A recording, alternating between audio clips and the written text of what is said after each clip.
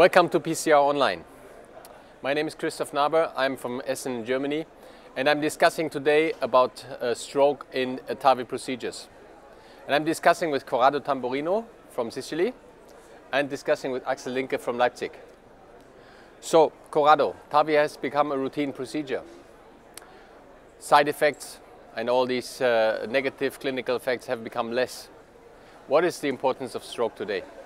The importance of stroke as a clinical event is small, because we know that we have only 2 to 3% of clinically evident events. But if we move to diagnostic tools, the number of events that affect the brain is almost 100%, which is the importance of this event is to be determined, because we know that MRI has shown that there is per procedure a number of hits that affects the brain, but we have to assess, and there are some studies, and Axel is running one of these studies assessing the importance of this event affecting the brain. Another point is the time of the brain accidents, because we know that we have during the procedure some events, and after during the long-term, mid-term and long-term follow-up also. This is due to different causes and reasons. Thank you, Corrado. Axel, what did you find, and what is the importance of protecting against stroke during the procedures? And what can we do, and how often do we need to do it, and what are the patients that we need to select? To your first question, there are a couple of devices available. We tested one during the intervention to reduce the number of and volume of cerebral lesions. And basically what we were able to identify is that by using the cerebral protection device during the intervention, we were able to reduce the number and volume of lesions by 50%. What does it mean clinically? I can't tell you right now, because the study was just not powered to assess the effects. There's a bigger one coming, with the results most likely being presented by the end of the year. Again, the primary outcome is the volume of the lesions between the groups. But I think this study at least has the size to sense some differences in the clinical outcome.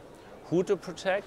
This is a very interesting question, because we don't know if there's a device effect right now, how much baseline characteristics affect the stroke rate in general.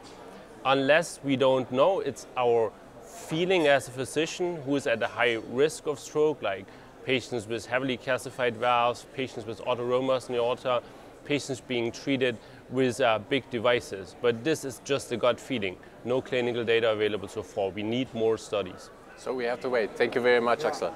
And there's another comment, sorry. Should we protect all the patients undergoing a surgical procedure, as well as coronary interventions? Who knows? I agree, these are other fields. But Corrado, they are also, after the procedure, stroke is happening in the patients. So do we know where it comes from, and do we know what we can do against it? Yeah, I would say that most of the cases of late events are related to arrhythmias, mainly atrial fibrillation. We know that there are many studies reporting episodes of different duration of AF, paroxysm of AF.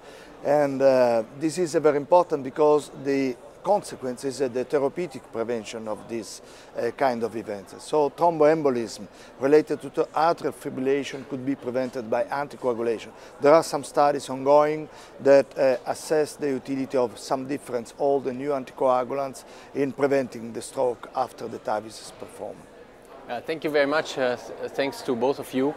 I think this was a very important discussion on an important topic. So we learned that the number of stroke in the patients is really not much, but we have a lot of emboli going to the brain during the procedure. And we learned that we have some effective measures against this emboli, but we need to understand if we really clinically cause an effect with this protection during the procedure. And studies for this are on the way.